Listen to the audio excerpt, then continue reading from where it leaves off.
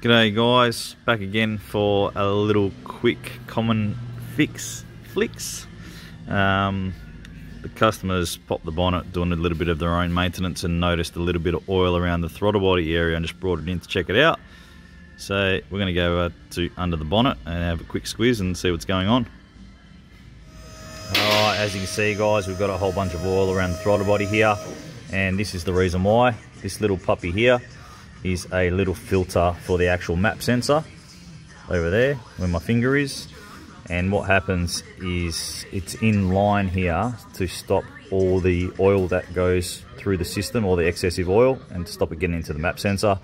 And what happens, these actually crack, and once they crack they just spray oil around here, and that's what's going on. That's why we've got oil leaking around here. It's a really common issue on all the 1KD engines, so between Prado, Hilux, Hi-Ace, whatever's got the 1KD in it, it's obviously a common issue. These are really serviceable items and something you should be looking for in a service anyway.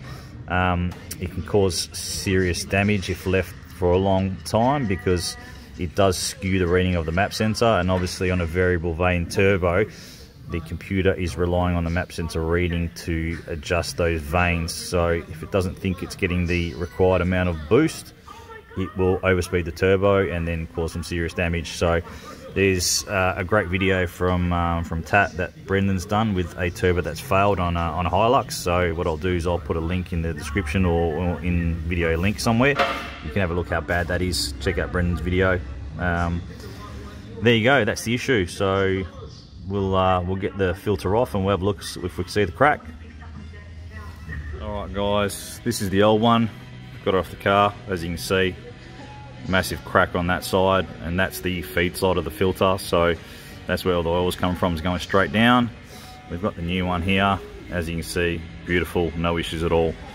So old versus new, there you go. If you didn't know, something to keep an eye on, and definitely check that out when you get these in for services. Thanks for watching.